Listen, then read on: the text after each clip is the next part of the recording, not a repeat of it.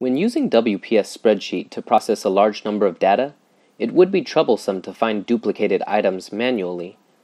Here are some tips to delete duplicates. Method 1. Select a range of cells, get into the Data tab, and click the triangle next to Highlighted Duplicates. Pick Set from the drop-down list. Duplicated cells within the selected range will be highlighted.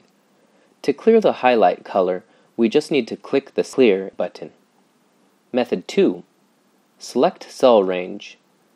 Get into the Data tab and click the Remove Duplicates button.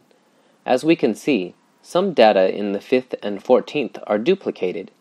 To delete them, click Select All and Remove Duplicates in the dialog box, Remove Duplicates. How can we avoid inputting duplicated data? Take this spreadsheet as an example. Select the column starting with Product Name. Click Data, the Reject Duplicates Entries drop-down button, Set. Then there will be a warning dialog, Reject Input Duplicates. Press Enter. In this way, the entries in the sheet can be continued. If we want to avoid duplicated entries, get into the Data tab and click the drop-down button next to Validation.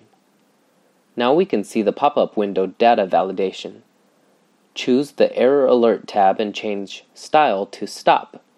In this way, when we double-press Enter, we cannot enter the duplicated items. Finally, if we want to clear the related setting, click the triangle symbol of the Reject Duplicates Entries button and choose Clear in the drop-down menu.